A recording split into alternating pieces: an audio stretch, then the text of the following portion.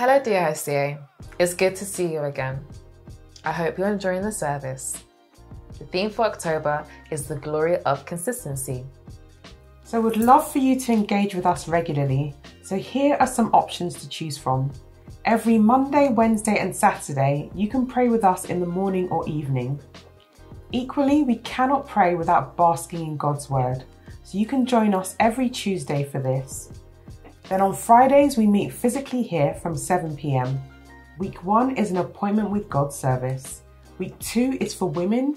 Week 3 is for men. And then the last Friday of the month is a night vigil where we wrap up the month with an extended service.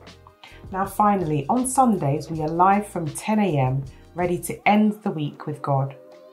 But we can't forget the mums.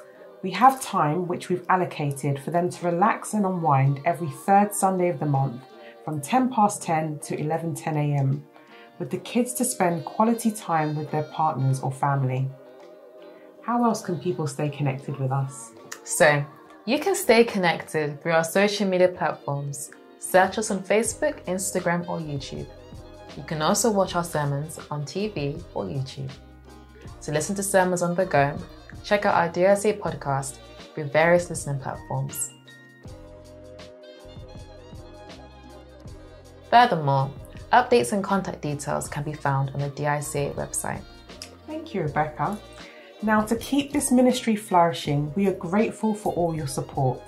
You can donate online through our website or set up a standing order to make regular payments through your bank. Alternatively, you can request an envelope from any of the ushers in the service today. We offer pastoral counselling for those that have any prayer requests or questions. Reach out to your local pastor or senior pastors by appointment. So we hope to see you next week. Until then, continue to be sensitive to God's guidance. Proverbs chapter 16 verse 9 informs us that when we make our plans, the Lord determines our steps.